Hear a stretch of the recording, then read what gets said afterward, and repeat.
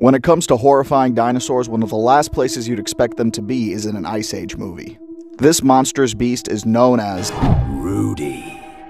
Rudy is an insanely large albino baryonyx. While his size is up for debate, it seems to me that he's in excess of 100 feet or 30 meters in length.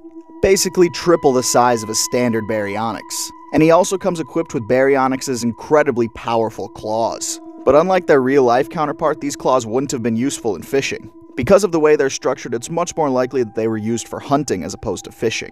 Rudy also has what I like to call malicious intelligence. This creature is smart enough to hold grudges and will track down anyone it has an issue with. But thankfully, Rudy appeared in a children's movie, so he didn't really have to see how horrifying he really could have been.